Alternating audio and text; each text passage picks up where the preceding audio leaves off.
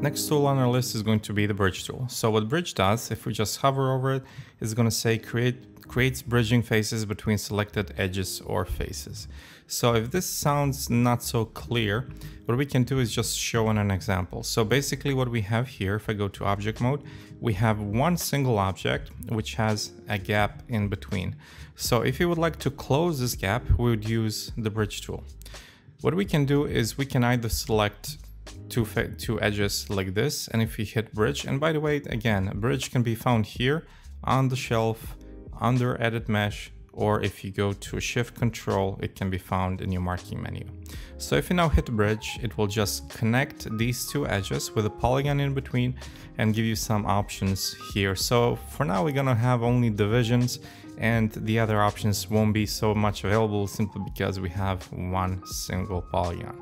So divisions basically will just give you multiple edges on this newly created polygon. So I'm gonna do just a couple of undos, and let's see now what happens if we now select all of these edges. So basically I'm just selecting one and double click and shift double click here. And then we have all edges selected. Now we can hit bridge. And now we'll have all of these polygons connected and our gap is going to be closed. Now we can play with the divisions. We can see what taper does. We can see what twist does. So twist might be a bit aggressive. In some situations, for example, if you're working with cylinder, it may happen that you get this after your bridge operation. So then you just need to maybe play with the twist until you find the correct bridging. Same thing goes with the direction, and if we set it to minus, you will see what kind of results it will get, and bridge offset the same, and curve type, blend, curve, and linear. So usually in many situations you will just use bridge on its default values.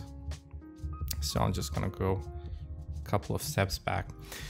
Same thing will go, for example, if you select everything right here in the middle, and without selecting the other one, you will hit bridge tool and it will close this gap. There's one other operation that is similar, and it's called fill hole. So basically it will do the same thing. In this case, it will just close the opening.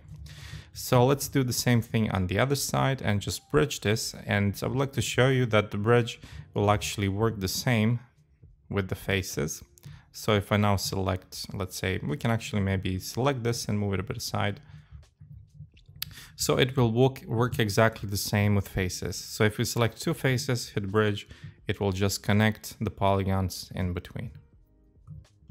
And same thing, now we can add division. If you want to twist it, then this is the result. Also, one important thing when we talk about bridging is that now we can notice once we click on any of the objects, so we have two separate, but they are actually combined into one. Bridging will only work if there is a single object selected.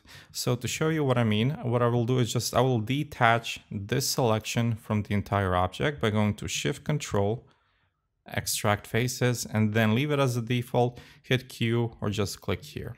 So now if I go into my object mode, you will see that I can now click on this one and this one separately, and that just means that we now have two objects selected. And you will also notice that you will not be able to select the other edge loop. And if you hit bridge, you will get notification that doesn't work with multiple objects selected.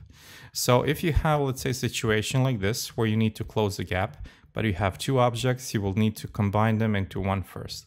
And to do that, you simply need to go here to combine, or simply go to mesh, combine, or shift right click to your marking menus and here combine. And this will just give you one object out of two, and then you can do your bridge operation like so. And once you're done with the operation, if you want it to be the completion of the operation, you just need to hit Q or simply right here. So this covers the bridge tool operation.